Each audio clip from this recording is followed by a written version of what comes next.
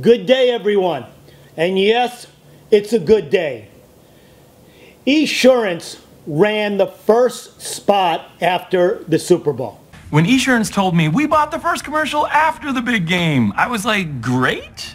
And then they told me how much they saved, $1.5 million, about 30%, which is what they say they could save you.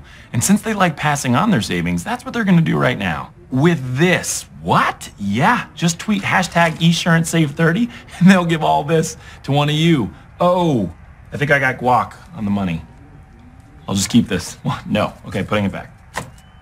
Now the spots in the Super Bowl, the TV commercials, were $4 million apiece.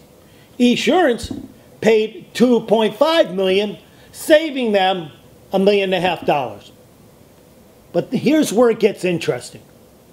They said anyone that retweets Esurance after the Super Bowl is eligible for $1.5 million giveaway. That's right. They're giving away tonight on Jimmy Kimmel $1.5 million. The money they saved in the Super Bowl. What's really interesting, though, is they immediately brought in 200,000 new Twitter followers. In addition to the 200,000 followers, 3 million people have already retweeted Esurance. 3 million staggering people. Those are prospects for Esurance. Those are people now that know about the Esurance brand. Those are people that might even like what Esurance is doing by giving someone a lottery winning. Now what I find more interesting is this the new way of building your database?